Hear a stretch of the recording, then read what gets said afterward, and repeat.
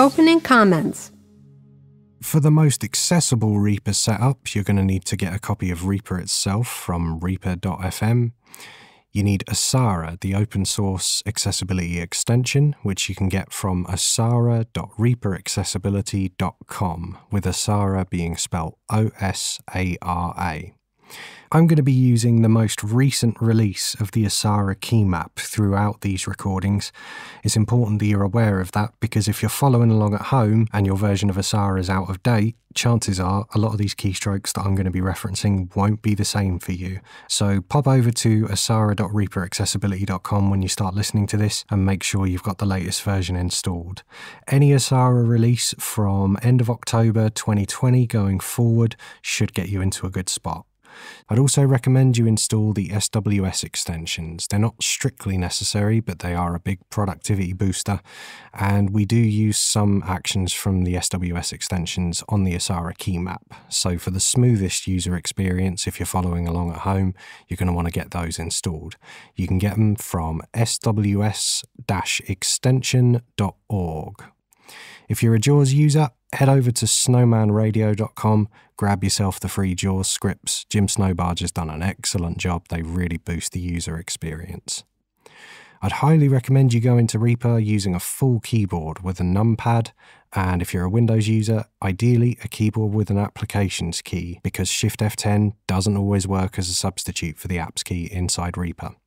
If you're stuck on a laptop or some keyboard that doesn't have an applications key, grab yourself a free remapper utility. There's a ton of them out there. I use one called Sharp Keys, which you've caught me short. I don't have a link to it to hand. But if you type Sharp Keys, all one word, into your favourite search engine, you should be able to find it no bother. Community resources, there's a ton of them. You can join us on the RWP email list, which stands for Reapers Without Peepers.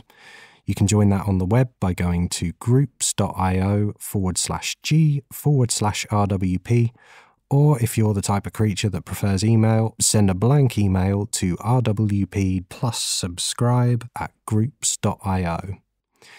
There's also a WhatsApp channel, which is super supportive and tons of fun to be part of. If you want to join that, go to tiny.cc/Reaper Access from any device with WhatsApp installed. Reaper Access is all one word. The R of Reaper and the A of Access are uppercase. There's also a shared Dropbox folder with a ton of custom actions and effects templates and loads of other useful goodies. You're more than welcome to view a snapshot of that or download a copy at tiny.cc/Reaper Dropbox. And again, the R and the D of Reaper and Dropbox are uppercase. Whew, that was a lot to take in, wasn't it? Luckily, everything I've just talked about is linked from reaperaccessibility.com.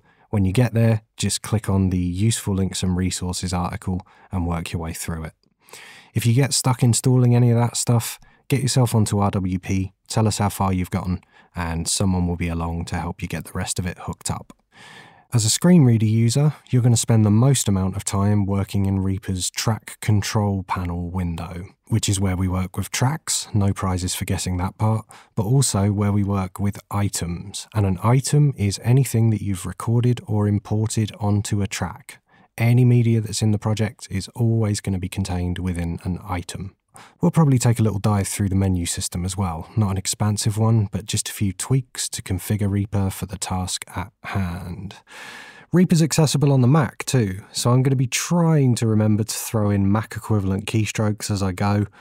If at any point I forget, which I probably will, what you need to know is that Control on Windows usually gets translated to Command on the Mac, and Alt on Windows usually translates to Option on the Mac.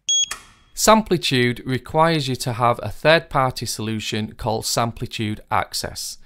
These are a set of JAWS scripts which enable you to access the DAW to its maximum, so in turn you will need a copy of the screen reader JAWS from versions 2018 to 2020, which is the latest current version, to access Samplitude.